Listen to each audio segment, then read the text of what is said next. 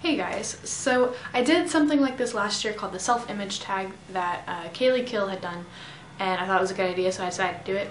And then I was reminded of it again by the totally awesome Connor Manning, and he did it in the form of the My Identity tag. So these two tags are basically the same thing. It's what you consider to define yourself.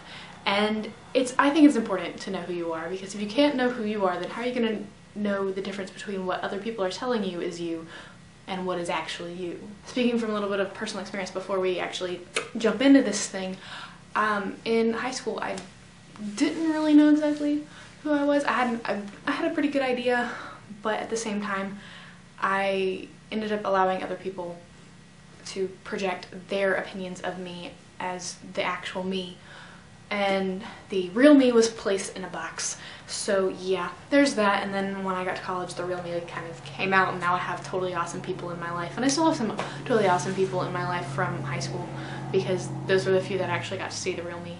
But yeah, anyways, that was just kind of side note. So now it's time for video. I am 21. I'm an ISFJ, which is introverted, sensing, feeling, and judging. I'm the middle child of 3. I have an older brother and a younger brother, and then I have 2 other non-biological brothers that are my brother's best friends.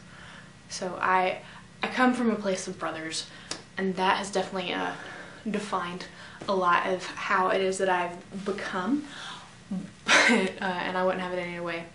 I love literature. It is my biggest thing, and it has helped me through so many different stages of my life, and it's why I want to be a writer and why I'm an English major. I identify myself as a nerd. Definitely, I am definitely a self-proclaimed one of those. I'm exceedingly passionate about literature, and I'm just interested in a bunch of other things that are classified as nerd stuff. So therefore, go ahead, place the label on me.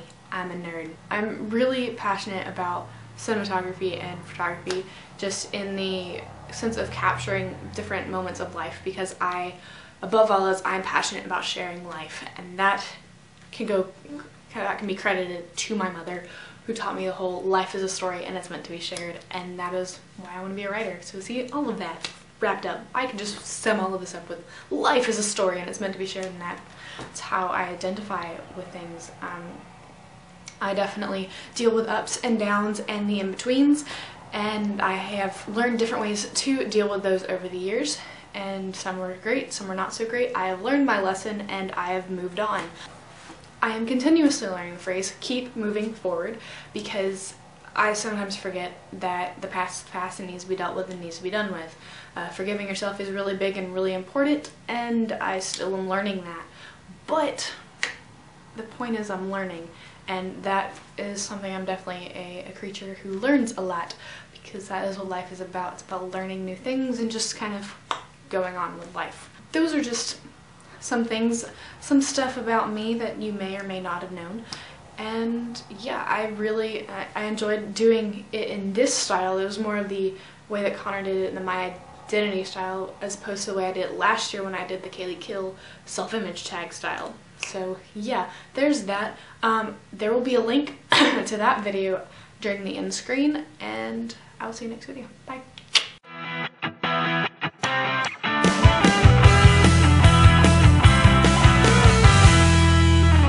Yeah, like I said, there will be a link around this video to the self-image tag that I did last year if you want to check that out and see what I may or may not have included in this one.